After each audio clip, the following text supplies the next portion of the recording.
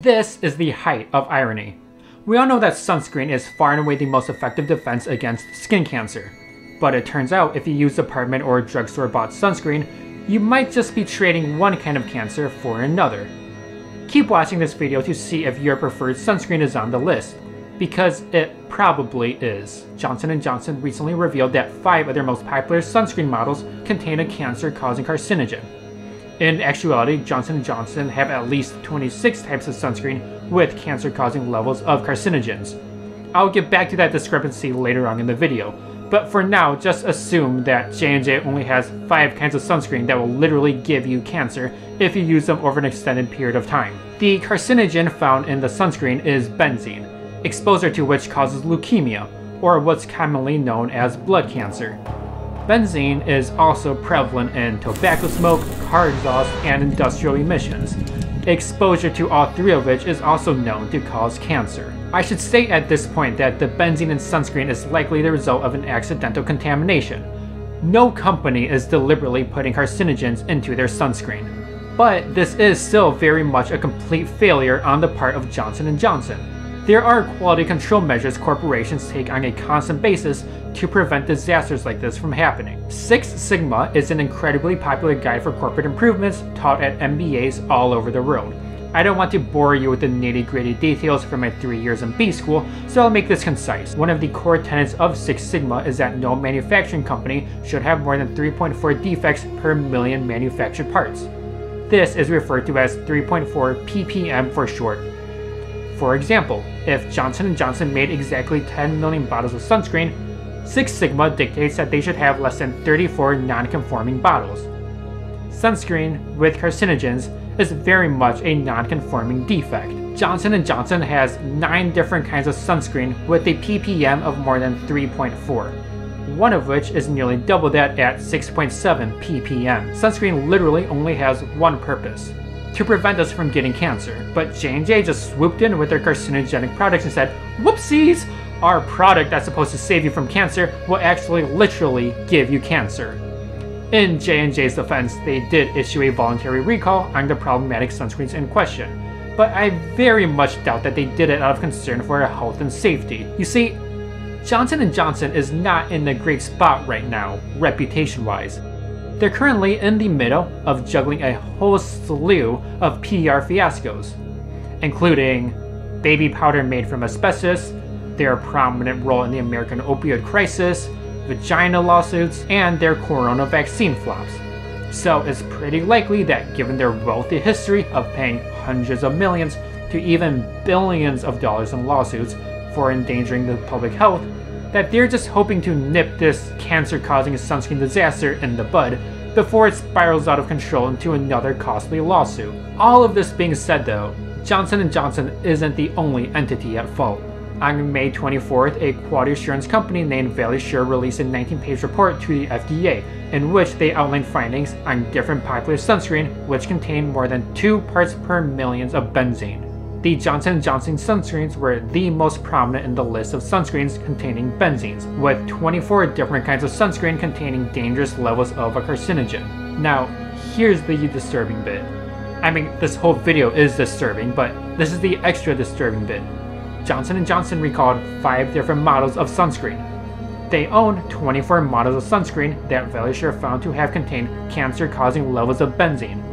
Of those 5 recalled, only 3 were included on ValueSure's list, meaning, at a bare minimum, Johnson & Johnson have at least 26 models of sunscreen containing deadly levels of carcinogens. Sunscreen use is critical to public health, a Johnson & Johnson spokesperson said in response to the recall. It's important that people everywhere continue to take appropriate sun protection measures, which would be a decent sentiment, except, again, Johnson & Johnson only recalled less than 20% of all the sunscreens containing an ingredient that would give its users leukemia.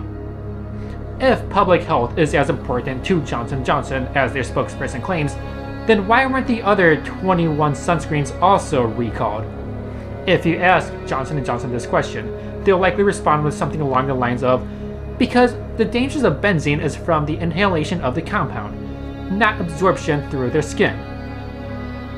It's the same sentiment that toxicology professor Martin Smith said in response to the recalls. But that's either a bad faith response, or both Martin Smith and Johnson & Johnson have a poor understanding of how a sunscreen works. If you Google most important sunscreen place to apply, you will see that the very first search result is an article from thehealthy.com titled 7 Critical Spots You Need to Remember to Apply Sunscreen. The top 5 of those 7 critical spots that we all need to remember to apply sunscreen are, in order, scalp, ears, lips, eyelids, and neck. Do you want to know what all 5 of those critically important spots to apply sunscreen have in common? They're all located right next to the nose. The nose that we all use to breathe and inhale the air and aerosol around us. So unless Dr. Martin Smith and Johnson & Johnson think we all plug our nostrils before applying sunscreen, saying, well, people don't really breathe the products in, is a very lazy take. What's more, the justification of it's only bad when inhaled and not when absorbed through the skin, therefore the products are safe, doesn't make any sense when you look at the list of Johnson & Johnson owned sunscreens found with benzene. 24 of the 26 Johnson & Johnson sunscreens are applied via an aerospray, 92%. The justification of their products are perfectly safe because benzene is perfectly safe when absorbed through the skin doesn't exactly work when only 8% of the sunscreen containing benzene are safely absorbed through the skin. Now, Johnson & Johnson could argue that people are already exposed to benzene all the time. Like I mentioned earlier, it's found in tobacco smoke, car exhaust, and industrial emissions. But the problem with this argument is that unless you're making out with your truck's exhaust pipe or sticking your head into industrial furnace on the regular, you're not actually inhaling anywhere near the same levels of benzene putting sunscreen containing benzene on your face would get you. Tobacco smoke is different since the act of smoking is done directly underneath your nose, but the justification of tobacco smokers inhale benzene all the time falls utterly flat when you take into account that cigarettes kill more than 8 million people worldwide every single year. So, Johnson & Johnson makes at least 26 of these sunscreens. Who are the other companies on Valley Share's report? Walgreens and CVS branded sunscreens also made appearances on this list, as did sunscreen from Banana Boat, Baby Ganix, Coppertone, La Roche, Target Stores generic sunscreen, Up & Up, Good Sense, Ulta MD, Raw Elements, Ethical Zinc, which is ironic given its name, Amazon's generic branded sunscreen Solimo, Sunbum, Sunburnt, Fruit of the Earth, Max Block, Top Cure Everyday, and Walmart's generic branded sunscreen Equate. So all of those companies, plus Johnson & Johnson as well as the FDA for not forcing recalls, are all complicit for this fiasco. If you're a heavy user of sunscreen, then I implore you to read Valley Share's report on cancer-causing sunscreens by visiting the link on the screen. I also put a list of the products Valley Share found containing high levels of benzene in about 30 seconds, so don't fret if you can't visit the link just yet. If you're a heavy user of specifically Neutrogena sunscreen, then you might want to keep your ears to the ground for potential class action lawsuits. You've already paid for their corporate negligence with your health, but cancer treatment is incredibly expensive, costing an average of around $10,000 a month. So it would be wise to prepare by getting as much money as you can from the people who introduce your skin to carcinogens. Here's every single sunscreen that Valley Share's testing found contained the carcinogenic known as benzene, in descending order of the amount of benzene they contain. And this is just all of the sunscreens mentioned in Valley Share's list. Not included are Aveeno's Protect Plus Refresh Aerosol Sunscreen and Neutrogena Cool Dry Sport Aerosol Sunscreen. Those are the 2 that Johnson & Johnson already recalled. Despite everything I've talked about in this video about the dangers of benzene, it is still important for everybody to use sunscreen when we're out in the sun. The aforementioned products notwithstanding, sunscreen is here to protect us from something much, much worse. Think about it this way. If you use sunscreen that contains benzene every day, you'll probably get cancer. The earlier mentioned expert and skeptic, Dr. Martin Smith, says as much in an interview with the Washington Post. If you use sunscreen that doesn't contain benzene every single day, you'll almost definitely be safe from cancer caused by damaging UV rays.